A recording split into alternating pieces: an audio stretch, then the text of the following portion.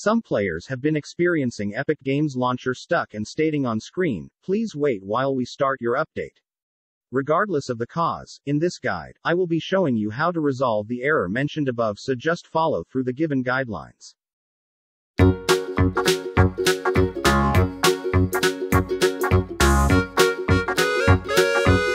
Method 1. Restart Epic Games Launcher and System. I always recommend people to do this in all my videos. Firstly, close Epic Games Launcher by Task Manager.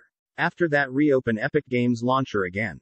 If it doesn't work, reboot your system. Restarting your system will eliminate any temporary error which is occurring due to the old cookies and cache or the system's other software is cloud.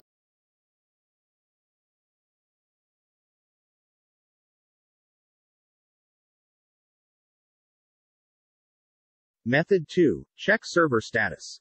Sometimes Epic Games Launcher servers face downtime, which is why the game shows you this error. To check the server status, you have to visit the Epic Games official, and there you can search for Epic Games status.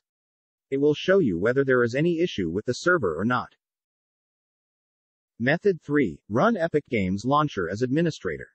Make sure to exit Epic Games Launcher completely. After that, right-click on Epic Games Launcher, then select Properties. On the Properties window, switch to the Compatibility tab. There, tick the Run this program as an administrator option. Once you have done that, go ahead and try launching the game again to see if the problem still occurs. Method 4. Unblock ports to connect to the Epic Games Launcher.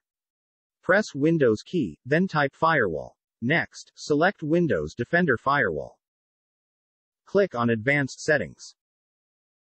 Select Inbound Rules, then right-click on it and choose New Rule. From the 4 options, select Port and click on Next. Select TCP and specific local ports. Enter the required ports 80, 433, 443, 3478, 3479, 5060, 5062, 5222, 6250, 12000, 65000 and click on Next.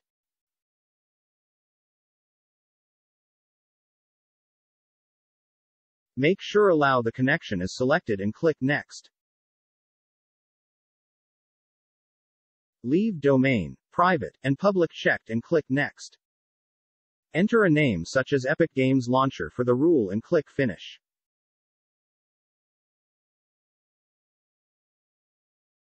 Start the Epic Games Launcher to check if you're able to successfully connect. Method 5. Uninstall and reinstall Epic Games Launcher. If none of the solutions above has worked for you, it's time to uninstall and reinstall Epic Games. When you uninstall software, app, game, it will delete all the game data and files. By this trick, the corrupt files related to the game will also get deleted. That's it, guys. I assume this guide was helpful to you.